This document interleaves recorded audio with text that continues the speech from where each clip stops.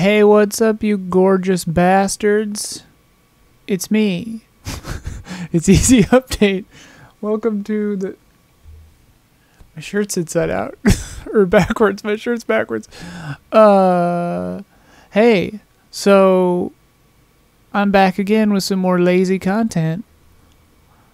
That's a comment I get sometimes that really hurts my feelings.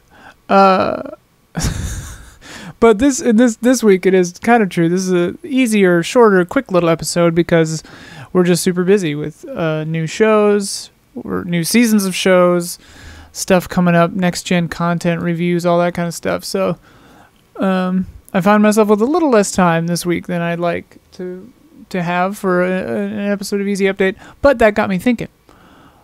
Also, total honesty, I'm spending almost all my free time playing Demon's Souls. And Native Instruments had a sale, and so I just bought Contact 6. So I've got all these samples I need to play with. Ugh. Nils Fram, they sampled his piano, and I haven't even played it yet, but I bought it, and I'm very excited. But it got me thinking that times are very stressful. Obviously, 2020 is like some kind of slow motion panic attack. So what about nice, cute little chill games? In some cases, incredibly chill games. So here's a little list. If you find yourself needing just to like take something easy, play it easy, play it nice. Most of these maybe you've heard of. Some of them maybe you haven't. I hadn't known about one or two of these until very recently. But anyway, the first one, Carto. I played the first world. I think I was about to go to a new biome, and it was very cute and very dear. And it, I don't want to spoil much. They said not to talk about anything past the part I reached when I was playing it. But it's just such a cute game with a cute little story and little characters, and I really liked it.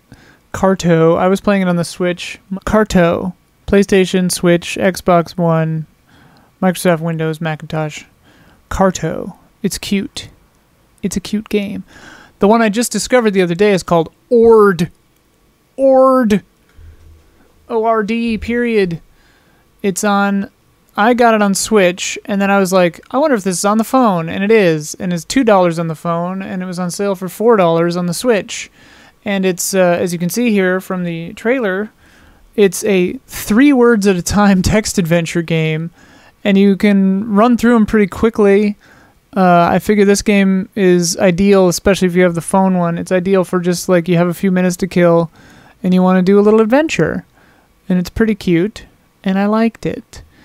Similar to that, phone games that just eat up my time. Flip-Flop Solitaire, like the Zach Gage games on the phone, basically. Like Flip-Flop Solitaire, really bad chess, Sage Solitaire. I think he's got a Sudoku one, but I have an Android, so I can't play that one yet. Because it's on iPhone. But Flip-Flop Solitaire I play a lot of, and really bad chess is really fun. Also, shout out to my friend Asher, who made Threes. That game is on phones, and it's very fantastic. Townscaper is barely a game, but it's also like super awesome. I did an episode on that a while back, so I won't really talk about that one, but that one's really cute if you want to make like a little town. Speaking of interesting takes on interaction, there's a game by the guy who made the game Everything. He made a game in 2014 called Mountain that is, it basically just sits there, and yeah, but I kind of love it.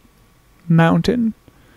Obviously Animal Crossing, like the chillest game. This, our like Lord and Savior of our sanity of this year. Animal Crossing. It's great stuff. Can't beat Race the Sun. I mean, you literally can't beat it because it's endless. But if you've got the right kind of mindset, it can be really chill. But they added that chill, like just kind of cruise mode, which is very, I think it was called sunset mode, sunrise mode. Yeah, there's a sunrise mode in Race the Sun now that's just real chill, and you can kind of just like go for it. Really cool. And then of course Proteus. There's a new game called Proteus with a D, which looks cool but not very chill. It's like a shooty action game. Proteus, very relaxing game. If you have the mindset of not, if not knowing where to go and what to do stresses you out, then maybe don't play Proteus. But if you're very okay with the idea of just kind of looking around until something happens, Proteus. And also, like, you know, Myst, whatever. Anyway, that's a list of, like, whatever. Some really fun, chill games. Chill, lazy little games for easing your mind while you're going to the bathroom or laying in bed while something's on TV or whatever. I don't know your life.